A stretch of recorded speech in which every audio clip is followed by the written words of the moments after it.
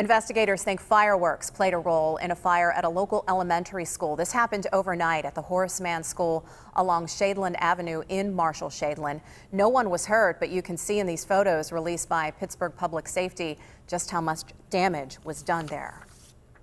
The City of Pittsburgh's Fireworks Task Force received dozens of complaints last night. People got hurt, and the fireworks caused tens of thousands of dollars in damage. Even though it's now legal to set off fireworks, it's tough to do so within city limits because the buildings are so close together.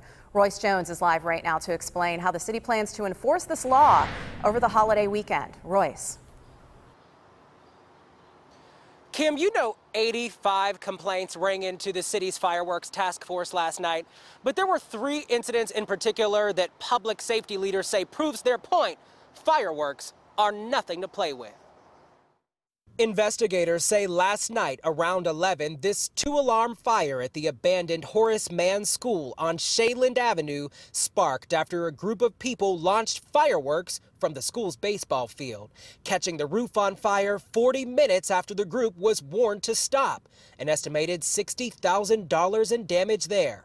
Then, task force investigators say a little girl had her foot burned during another fireworks incident at the McNauer School on Maple Street. And earlier that day on Rose Street in the Hill District, people trying to recreate the magic of a grand city fireworks display burned up this patch of grass feet away from someone's house. They need to be responsible with them. Sounding the whistle for Duquesne Annex Chief Chuck Spangler, who says volunteer companies can't keep up. A lot of people go away for the weekend. A lot of people have family functions. So it strains us on manpower. Heading towards the holiday weekend, Public Safety Director Wendell Hisrich says people will be tempted to put on their own displays, but I urge them to refrain and celebrate in other ways to stay safe during these challenging times. Now, firefighters do recommend keeping an extinguisher or a hose handy if you're still going to light up some fireworks this weekend, which is illegal to do if you're within 150 feet of any structure, and you could be fined.